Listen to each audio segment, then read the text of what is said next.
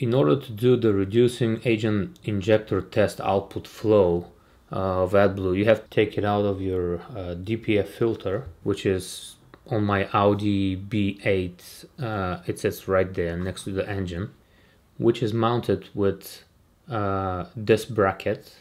And then you have to tape the injector to some container to contain that AdBlue.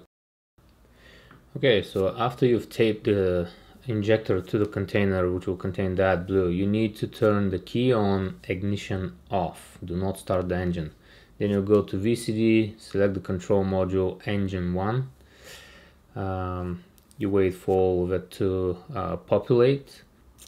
After that, you have to go to advanced measuring values and type long. And what you're looking for is long-term adaptation of reduction agent dosage. It needs to be 1. If it's below or above, you might have a problem. So it needs to be 1. Then we'll go to adaptation. Go to adaptation for metering quantity measurement. You have to change that value to 0, 2 and hit do it. Once you hit do it, it will remember that value for the until you take the key out and put it back on. So just hit do it, it will say it's okay, then go back. Next you go to basic settings, and what we're looking for is the SCR metering quantity test. Once you select it, you hit go, it will take 10 minutes for the test to finish, and you'll hear the injector constantly spitting out and clicking, making a clicking noise. That means it's working and it's spitting out the AdBlue quantity. The quantity that came out from the injector has to be 25 to 30 milliliter. So here is my setup. So I taped the injector, angled it downwards so all the AdBlue goes down, and make sure it's all tight pretty good.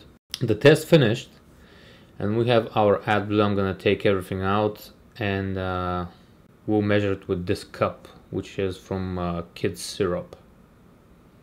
It's 50 millimeter, so I'm looking for twice that quantity. So the first one is about 50 milliliter, and the second one is also about that, plus we have some AdBlue left in the bottle, but mine is exactly 30 milliliters. So the injector, the pump, looks to be pretty good.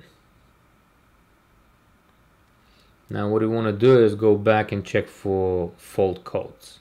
So you go to engine, you go to fault codes, make sure there are none.